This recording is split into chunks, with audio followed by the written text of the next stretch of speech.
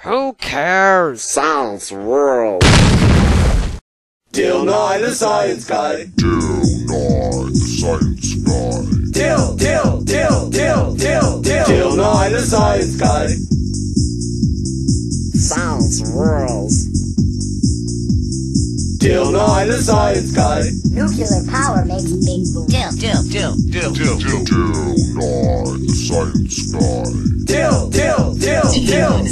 science guy. Dill Nye the science guy. Extreme heat and cold. Starring Lee Zuba as himself. The healthy human body functions best at an internal temperature of 37 degrees Celsius. Here we have the human body temperature simulator of science. Now Lorenzo will tell you about it. Lorenzo? Any extreme conditions make it difficult for the body to maintain its normal temperature and are dangerous and may even cause death. Extreme heat can cause heat exhaustion.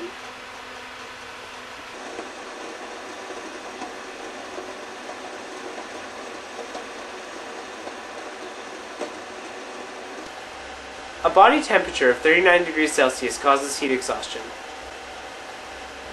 Heat exhaustion occurs when your body loses vast amounts of water and salts. It causes dizziness and weakness, and if you have poor health, it would be recommended that you see a doctor. Let's talk about heat waves. First, let's get the binder of science.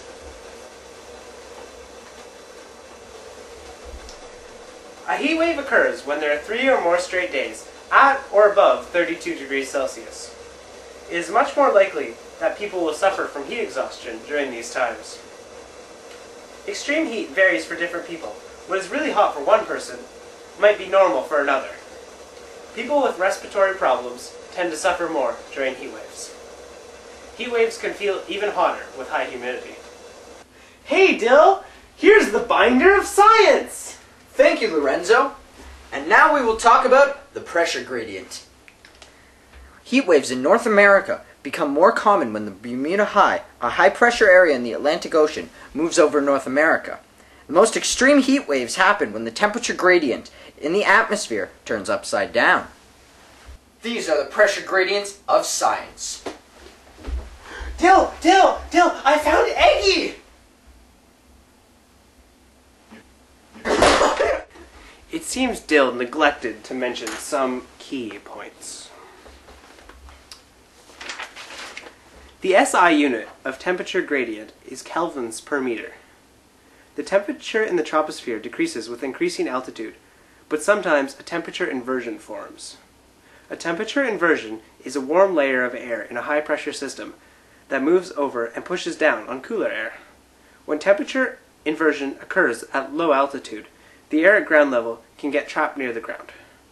The air doesn't move much and usually causes the air near the ground to be humid and polluted. If temperature inversion occurs at low altitude, near a populated area, breathing becomes fairly difficult, and when this occurs, an air quality advisory will be issued. Now let's talk about the Humidex scale. The Humidex scale measures how hot humid weather feels to humans. This scale combines temperature and relative humidity. Well, humidity can play a big part in what the temperature feels like. If the temperature is 31 degrees Celsius and the relative humidity is 55%, then the temperature feels like it rises to 39 degrees Celsius. An extremely dangerous Humidex rating is over 54. At this level, heat stroke can occur and it is dangerous to walk outside. Another extremely high Humidex reading would be 1 over 40. In such conditions, all unnecessary activity outside should be stopped. Whew, it's getting awfully sweaty in here. If the reading is in the mid to high 30s, then certain types of outdoor exercise should be toned down, depending on the age and health of the individual, physical shape, type of clothes worn, and outdoor weather conditions. The Humidex scale wasn't meant to be perfect, but it helps many people so they know what to wear outside Or better not, what not to wear.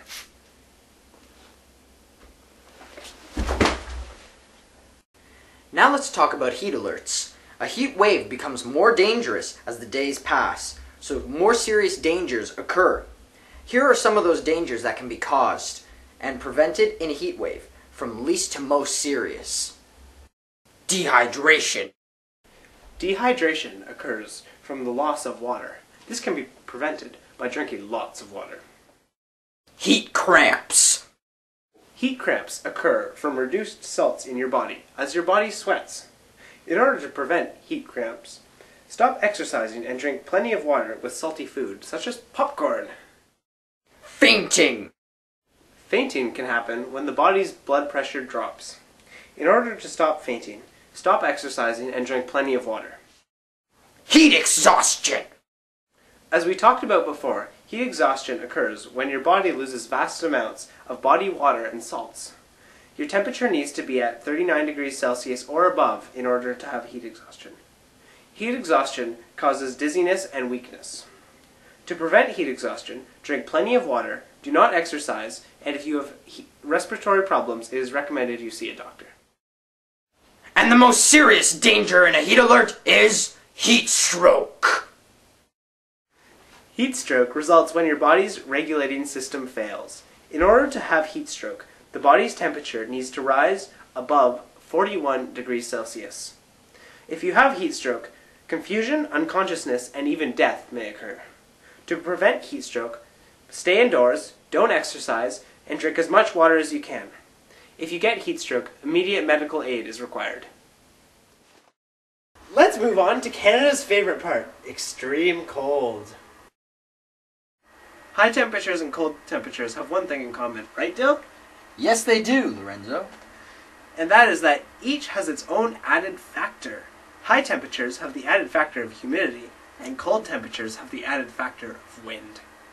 To take the cooling effect of wind into account, meteorologists calculate the rate of heat loss and report it as a wind chill factor. This wind chill temperature is more correctly called the wind chill equivalent temperature because it is indicated what the temperature would feel like with the wind. The wind chill scale is very controversial, but it gives us a great guide to help us decide what to wear and what activities are safe in the cold. If the temperature, that's negative 10 degrees, has a wind speed of 36 kilometers an hour, the wind chill temperature would hit negative 27 degrees Celsius. Your textbook shows that exposed human flesh freezes at negative 40 degrees Celsius. The exact temperature is actually negative 37 degrees. At this temperature, human skin is exposed to frostbite in a matter of seconds. Two major effects of extreme cold are frostbite and hypothermia. I have frostbite on my nipples! Frostbite occurs when the skin begins to freeze. The ears, nose, hands, and feet are first affected. It causes pain and sensitivity to cold. Extreme frostbite may require amputation. Hypothermia occurs when the body's core temperature drops lower than 35 degrees Celsius.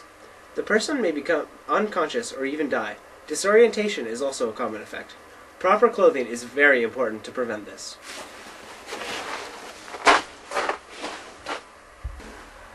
Lorenzo, put the squirt gun down. This is what you get for squirting me! It's the squirt gun of destruction!